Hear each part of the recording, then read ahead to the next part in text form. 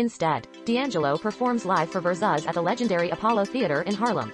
To take a crew of still unknown friends with him. Since the pandemic and the quarantine measures that followed, live music and touring as we know it all came to a halt. The Verzuz battles began, of course, as with most subjective battles of this nature.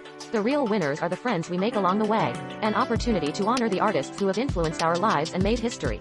Tonight is different, probably because R&B icon D'Angelo is truly unlike any other in terms of talent and status.